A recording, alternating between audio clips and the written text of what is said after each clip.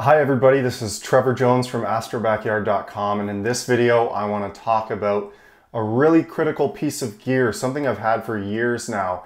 And oftentimes you'll find in astrophotography there's really expensive things you can buy that make a little bit of a difference, and sometimes it's hard to justify it. This one's the opposite, where it's a little investment for a huge advantage.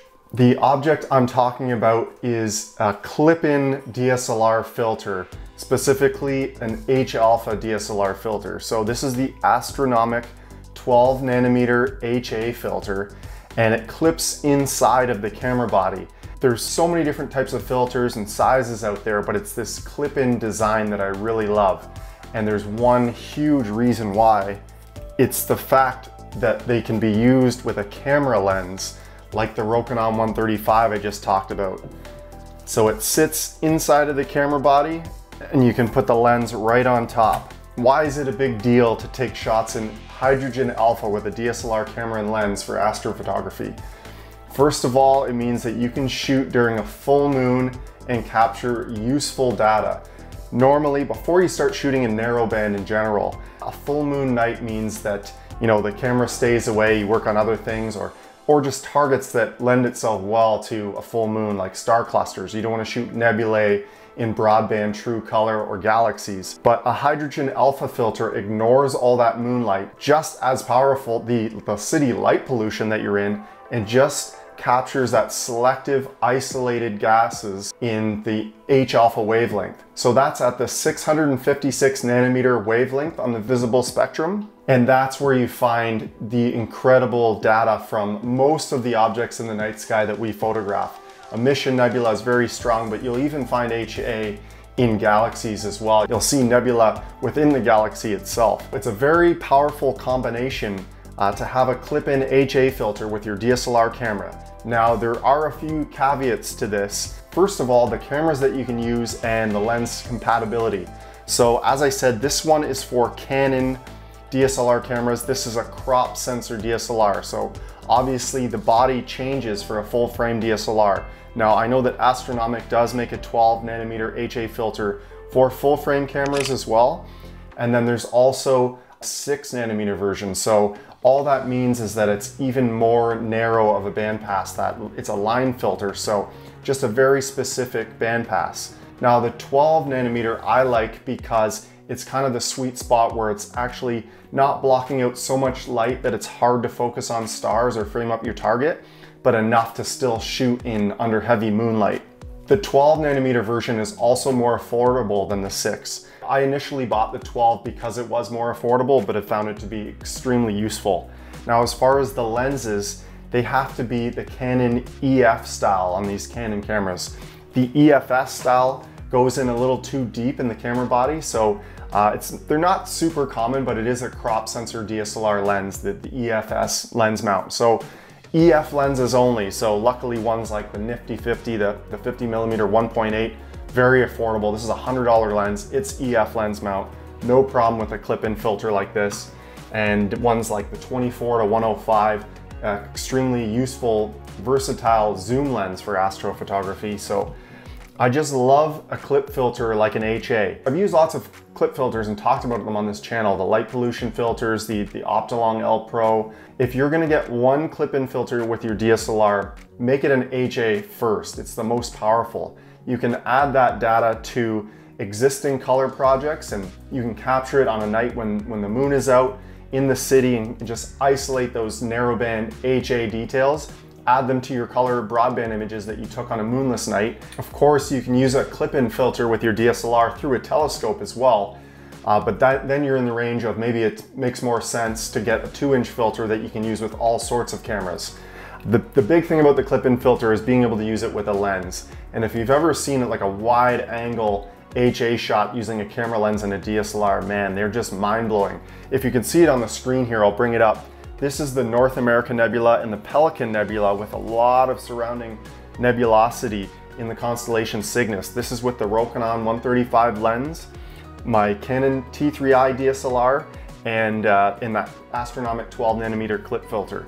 Now I should say, and you've probably been wondering this the whole video, I haven't addressed it yet, modified or not, whether it is makes sense to get a narrowband HA filter with an unmodified stock DSLR camera. I believe that it does. I've shot, and this is really going against conventional logic, but I seem to do that a lot. I've shot the Eagle Nebula using my Canon 7D, which is a stock camera, using the HA filter, and it was enough to collect some really useful isolated signal of that hydrogen emission in the Eagle Nebula. That's with a stock camera. That being said, you're gonna get much better results if your camera is modified. This one is a full spectrum mod. There's places that will do it for you. I know Spencer's Camera does it, or you can just do it yourself, which was the case with my Canon XSI, just removing that stock IR cut filter. So if you have a modified camera, a DSLR HA clip filter makes a whole lot of sense. You need to go out and get one right now if you don't already. The reason I feel so strongly about it is because I bought this Astronomik clip filter in summer of 2016, and I shot for years and years before actually shooting narrowband with my DSLR, and to say it was a game changer is putting it lightly, because after that I started creating these HA RGB composite images, and just being able, it doubled my imaging time being able to shoot under a full moon, and that's a really powerful thing. So at this point you might be wondering to yourself, okay, so I've shot these images using this narrowband HA filter in my DSLR camera. It's a color camera, it's one-shot color. You know, I've heard that you're not supposed to shoot narrowband with a color camera because you're only getting a quarter of the signal. All that's true, but I think that you can actually get some really useful practical details using a color camera and narrowband filters. So just to prove my point, let's have a look at these shots I recently took of the North American Nebula through the Rokinon lens, my T3i modified DSLR, and the Astronomik 12nm HA filter. So these are tracked shots at ISO 1600, and they look very, very red. That's how it's gonna look using an HA filter with your DSLR camera. So you can also see that really punchy details of that emission nebula just jumping out of there. So this was on a nearly full moon night. I believe it was 70%. You probably saw this image in my last video if you saw it. So at this point you would just stack these images, these raw DSLR images, the way you normally would in your stacking software like Deep Sky Stacker. And then you'll end up with an image similar to the way you would with a color image, with a better signal to noise ratio. And I've actually got it opened up here in Photoshop. This is kind of what Deep Sky Stacker spit out. Well, it is what it spit out. And just to show you how it works here, and I talked about this a long time ago, but it's useful for anyone that didn't know. I've got the channels tab open here to look at the channels. So obviously in RGB, that's just crazy red. We don't want that. But look at the red channel. Do you see the details in there when you compare it to the green and the blue channels where there's hardly any signal, no useful signal is in there. So what you need to do is extract that red channel. I'm just gonna copy it, select all, copy, and make a new image that's just gonna be that grayscale data of the HA layer. Then with this layer, this channel, you're just going to process it the way you normally would an RGB image, you know, with curves, and to bring out the details you might want to do some noise reduction or sharpening, but this is a lot of fun because there's some strong isolated signal in here.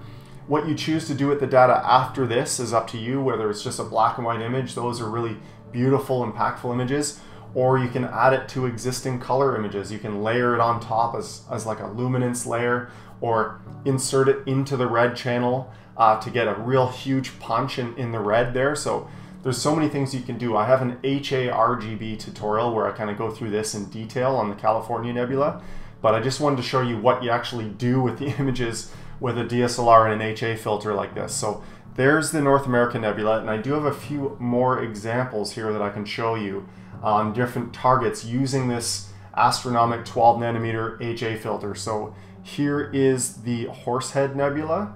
That's a good one. And then I've got also the Heart Nebula. And what else we got? This one was really nice. The Butterfly Nebula in Cygnus around that star Satyr. So these were all shot with a DSLR camera with that 12nm HA filter. I also have the 2-inch version that I've threaded into my field flattener of my refractor telescope, and I believe that's what I used for this one. This is through the Z73 telescope. And then what else do we have here? The Sol Nebula, that was a good one. And all of these, I don't remember the exact dates, but I believe all of these were shot during a nearly full moon. So that's kind of the way I operate, and a lot of DSLR astrophotographers do that own an HA filter. They shoot HA or narrowband in general when the moon is full, and then shoot broadband RGB when it's around the new moon phase to shoot in color, get those natural details, and kind of finish off the image. But it's fun to just shoot in HA as well. I know a lot of people that do that. So looking at this Sol Nebula image here in HA, I'll show you the adding it to RGB details for an HA RGB composite. So I've got more, it's a bit drastic, this look. It's a little bit unnatural looking. This was kind of, you know, I think this was a couple years ago. But I've added that HA data to a color image to really get the punch. And so not only does it add a punch, but it keeps those stars small and sharp, and just makes for some really dramatic looking images. Just for comparison, because I spoke about a 6 nanometer version of the filter, I haven't shot with the 6 nanometer Astronomik filter, but I have shot through the 7 nanometer Optolong version, and this was through the Red Cat, and it's my image of the Rosette Nebula. So the processing was slightly different, but you can see that stronger contrast in the image because it's a more narrow bandpass at 6 nanometers, so even more targeted, better if you really want to isolate details and, you know, cut out everything else. But it does make, you know, framing and focusing your target a little bit harder because it's so strong. Only the brightest stars are going to come through. I've mentioned that a few times about what it's like to focus and frame your targets with an HA filter, and it is more difficult, but it's worth all the effort, that's for sure.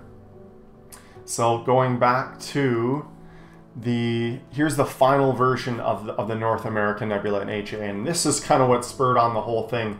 I just figured, you know what, I wanted to use this 135 lens again, and it was almost a full moon night, so shot it in HA through this lens, and my goodness, I'll be doing a lot more of shots like this of HA using a camera lens. And it just reminded me of how powerful it is to use a clip-in filter with your DSLR, narrowband HA clip-in filter that can fit underneath a camera lens. Man, it opens up the doors to a lot more astrophotography, especially if you haven't entered this territory before. So now you kind of know my stance on it. I've been using it for years and years and still love it. I think it's a really practical, useful choice, so I can't say enough about these clip-in HA filters for your DSLR. I hope this was useful to you. If it was, please subscribe to the channel, like the video, leave a comment. I'd love to know what your thoughts are. And as always, clear skies.